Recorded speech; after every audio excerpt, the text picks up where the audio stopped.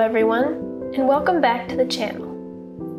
Today I'm going to show you how I propagate succulents like this little guy, who is very much bolted and overgrown.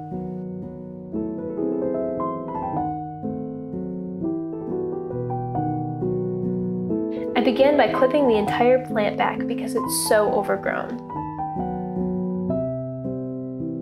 Alternatively, you could just remove individual leaves from healthy plants, but this seemed like the best course of action.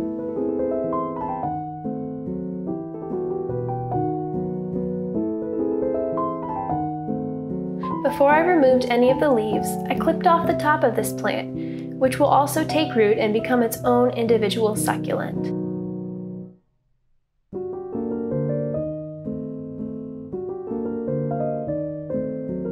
To make a clean break when I removed the leaves, I wiggled them back and forth several times and then gave a little twist, and they popped right off.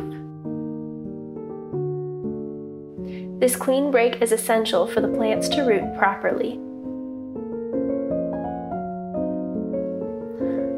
As I removed the leaves, I placed them on a plate with a piece of paper towel folded on top. I allowed them to dry here for a few days before I transferred them to a shallow growing dish. I believe this is why I had a 100% success rate with this plant propagation. After a few weeks under a grow light with daily spritzing, the baby plants have formed little roots and leaves.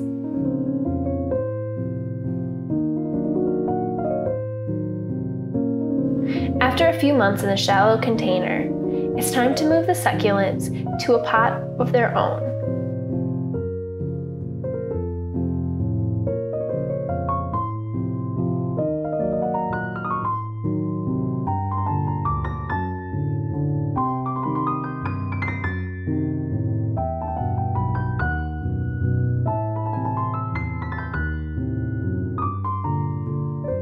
I filled up the container with specific succulent soil, which I purchased years ago.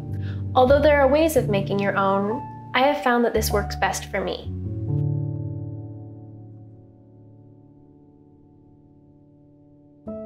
As I transferred the first little plant to the container, I removed the dried leaf, which is no longer needed.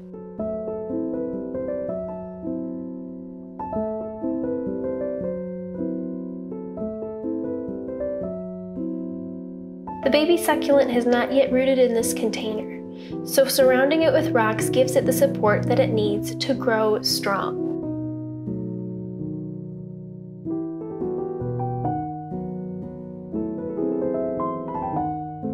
Instead of just putting one succulent into this pot, I decided to fill it with a whole bunch of the babies, as it still makes it easier in this part of the growing process because you can water them all in the same place.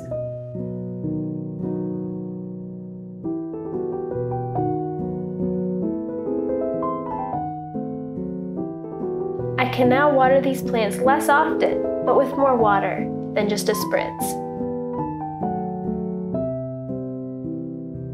These plants are now ready to be gifted, as I am much better at propagating babies than I am at caring for adult succulents.